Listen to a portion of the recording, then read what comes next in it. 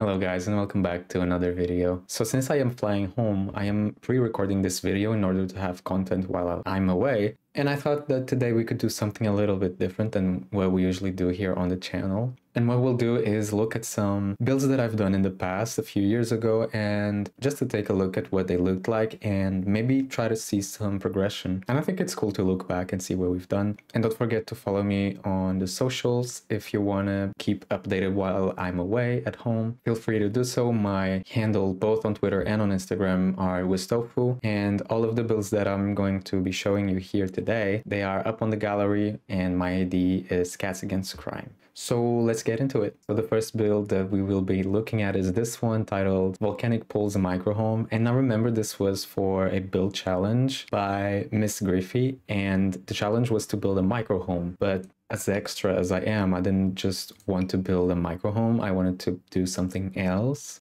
And so this is what we ended up doing. And my idea for this was an old volcano or a sleeping volcano that over time has been transformed into these natural pools with rain and stuff like that. And someone then decided to embrace the nature and then build a tiny home on top of the volcano. We have some waterfalls there as well. So it's kind of out there, but I was really proud of this build and I think I still am. Okay, and let's check the actual tiny home. Once we go up all this way, we have to the right a grill and a table. We have the trash can and some planters. And then through the door, we get to the house. And keep in mind, this is a micro home. So to the right, we have a little kitchen right here, be functional. Next to it, we have a dining table or a dining area with a skylight and this amazing view of the lakes or natural pools. Then left of the entrance, we have the fridge and a computer. And then beyond this divider, we have a Murphy bed with a bookshelf. And we also have this TV combo thing. And of course, you have this amazing view as well. And then through this door, you have the bathroom. So it's a 4x4, but it's functional. And I used a lot of tiny living here. I think this challenge was made around the time when tiny living came out, which makes sense. But yeah, let's just take a look at the rest of it. So we have some bikes here, have some planters. Here I made this fire pit area. Looking at it now, would have put some chairs there, but I think it looks cool still. Over here we can do laundry. We have some bee houses. We have a well here, and this is the view from another angle. We even have an easel here. I reckon this is a really cool spot to paint. And lastly, we have here a tent. I think my idea was the person living here could also sleep on a tent and be one with nature. And I've added some chairs and a guitar so you can relax in the evening around the fire. And this was one of the first times that I used the tool mod to do this. And to give this illusion that this is a two-story house, I placed these windows as if they were walls, but this doesn't actually count as a room. So it is a micro home because this is the only livable space. So it has 32 tiles in total. But yeah, this is it for the Volcanic Pools tiny micro house. I quite like it. Next up, we have the Herdade, which is, I guess you could call it a wedding venue. And this was for the Spark Challenge, or one of the Spark Challenges that the Sims team did. And this is another 64x64. It's more than just a wedding venue, so let's take a look at it. This is her in all her glory. So as you can see, it's lagging a little bit because it's so big. And both this one and the previous one, the Volcanic Pools one, they took me so long to finish because I would build a little bit every day. But it's really, really good to finish a project like this. So we have a labyrinth here, we have some fountains, we have a big lake. So this was a way for me to do something cool without having to use the terrain tool, and I think it ended up looking cute. But yeah, as I said, it's more than just a wedding venue, so let's check it out. We go in through these doors and we have these two staircases on both sides, but let's check out the inside first. We have this double height ceiling entrance. Through these, I think we just have, just some wine bottles. Then as we walk in, we have this very grand and luxurious entrance with a lot of red and a lot of statues. And why don't we start on the right? We have already two bathrooms, so they're quite simple, still with that classical look. Then we have the toilets, and then back outside over here we have another one, and it follows the same pattern. Now back outside again. Here to the left, I made a little play date area for the kids and toddlers so adults can just hang out, and you'll see that there's plenty to do for the adults. But yeah, there's a lot of activities for the kids, and this is also the kids and toddlers bathroom. So I made sure to put toddler potties and regular toilets. But yeah, it's really interesting to visit or revisit a build that I did 4 years ago already. Then over here we have a guest room, if I'm not mistaken, and it's very classical, it's very kind of vintage too. But my thought was maybe someone that's traveling from afar could stay over here. And then we have an ensuite, so it's quite simple. Then back into the hall again, and this I think is the honeymoon suite. Exactly, so I made it more high-end, at least that's the feeling that I was going for with the built-in and the petals. It's not my personal style, but it's what I was kind of going for. And through this archway we have the bathroom. So yeah, some more rose petals and candles to make it more romantic. And there's even a shower. All right, back into the hall again. We have a lot of bookshelves on the other side of the build. This door leads to the back area, and let's take a look at what we have over on this side.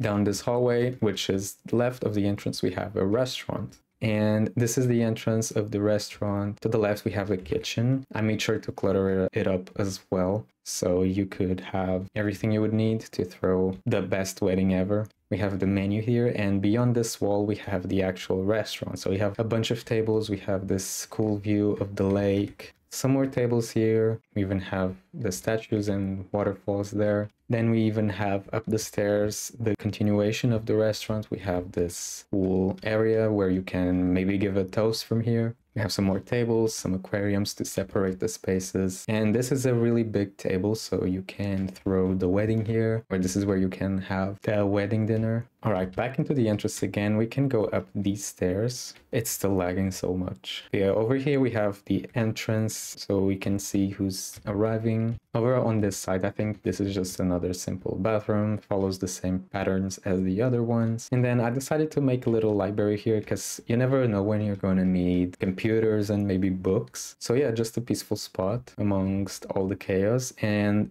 through this door, we have a nightclub. So this is what it looks like. To the right, we have like a lounge area. So you have the bar, you have some couches so you can sit and relax, talk and flirt. And then over here, you have the actual dance floor. So a lot of space, some neon lights, and you have another extra bar over here so you can order drinks. And yeah, I really like the way it came out. There's a door here which leads to this part outside, so you can catch some air and look at the lights at night. And we have an extra door here, which I think would be more for the staff, but this connects to the restaurant and it also connects to the upstairs. But let's maybe go through the front. So as we saw, we have these two staircases. And as we go up, we get to the actual wedding venue. And before we go in, we can check that outside we have some tables, and this, I imagine, would be a cool spot to cut the cake with everyone just outside enjoying the weather. Over here you have some picturesque areas where I imagined you could take some wedding photos. Hopefully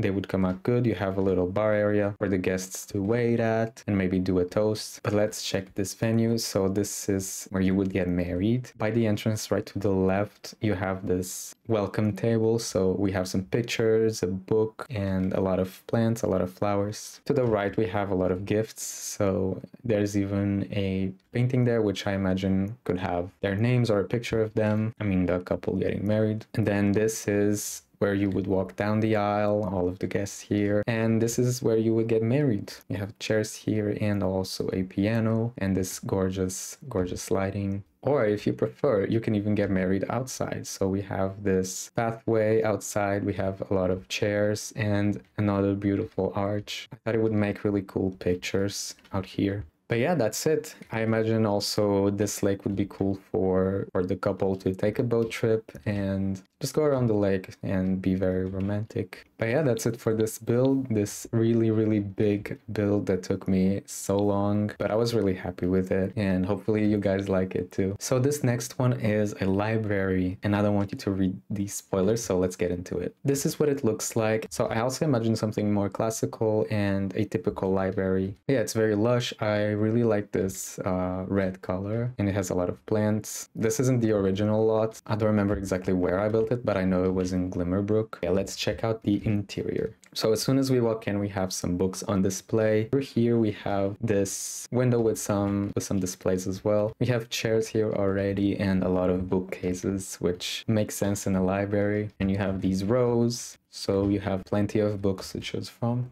Then we have a door here to the back area. We have some benches as well. Back inside again. To the left of the entrance, we have some more books, and we have a little bathroom here. So it has everything you would need. And then we can go up the stairs to the second floor. And this is where we have some computers and some desks and also some more sitting areas. I really like this nook over here. I think it's really cozy. We have a book on the floor apparently. And we even have this little peephole to the first floor or the downstairs. And then we even have a door to this little balcony. We have the chess tables here and an easel. And I think it would be just a really cool spot to get your skills up.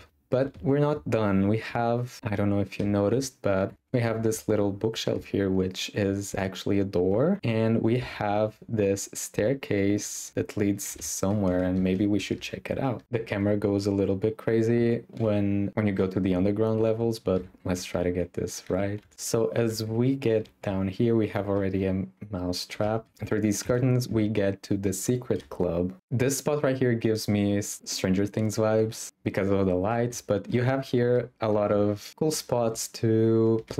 You have a TV, you have books, you have a lot of things that I think would be just really, really cool to have as a secret club. Maybe they do conspiracies or they solve cases like murder cases and things like that. But yeah, I wanted it to have this really cozy, old, rundown feel, but still very eerie and mysterious. Because we even have a camera here. Maybe they record their sessions. Maybe they do some supernatural things now that we have the paranormal pack. But yeah, I was really happy with this room. All the clutter, I really love it. And that's it for our little library / secret book club. Next up, we have the TARDIS from Doctor Who, and the description says it's bigger on the inside ...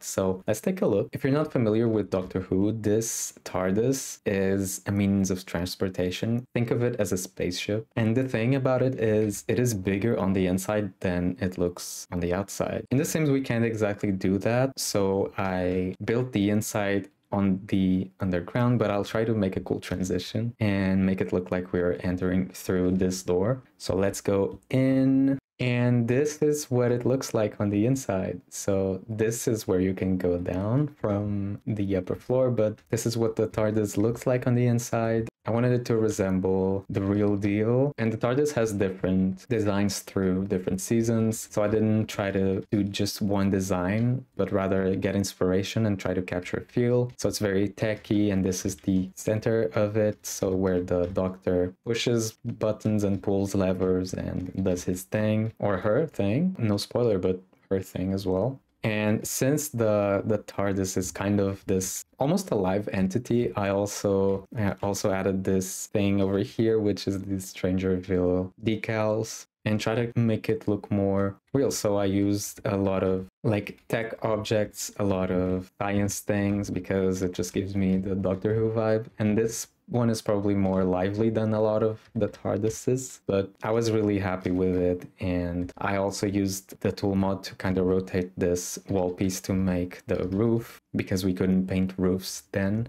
But yeah, this is what it looks like. And that's it for our TARDIS build. So next up, we have this half-sunken boat, and there's no better way to describe it than this. So let's just take a look at it. So think of a Titanic that happened on a lake, and this is what you get. It might look odd like this, but maybe it will help if we look from above. It kind of looks like a boat, no? We even have that there. So the idea was this boat that kind of was sinking, but then got stuck somehow. And through the years, the lake dried out, and then someone actually turned it into a house. We have a bike there, and if we go around, we can see still a lot of things like this boat that was lost. We have this little line for the clothes. We have some insects. We have a lot of trash. I imagine people would throw trash here. But we have this little area out here so you can relax at night, cook something. But yeah, let's check out the interior and see what they did with this boat. So the door is kind of hidden here, but as we walk in, to the left we have the living room. We have a skylight, which would be the front of the boat, if that makes sense. Oh, this way,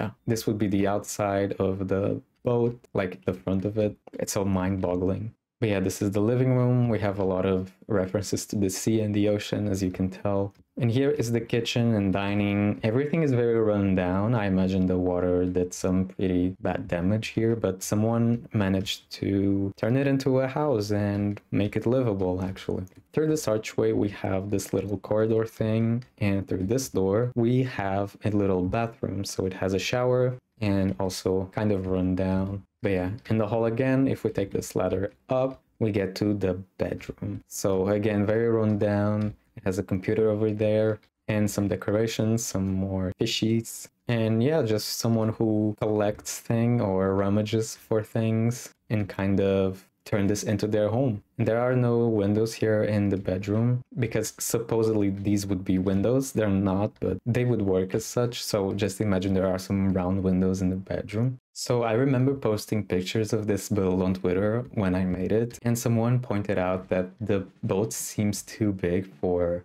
the lake that was there, but imagine that the lake was bigger and it just shrunk with time, okay? It's all about the story, guys. But yeah, this is it for our boat build, or our sunken boat. We even have the name there. So the last build that we will be taking a look at is this giant walking robot, and it's also pretty descriptive as well, so let's just go into it. Here it is. I think I was inspired by an image I saw on Pinterest, and I'm not sure if I still have the reference. Maybe I do on Twitter. I think I posted it, but this was just so much fun to build. I messed around with the tool mod a lot and just kind of tried to make this real looking robot with a lot of fun colors and a lot of clutter. But yeah, it was really, really fun, and I like doing these types of experimental builds. And this is actually a tiny micro house if you really want. So you can go inside through this door, and right here by the entrance we have this little, I suppose, where you control the robots, but it's just a computer and the map right there. It's a bit run down on the inside to match the handmade look of the robot. So over here we have an actual robot. We have the bed over on this side. We have a window here, and what we could call a kitchen. We have a fridge, a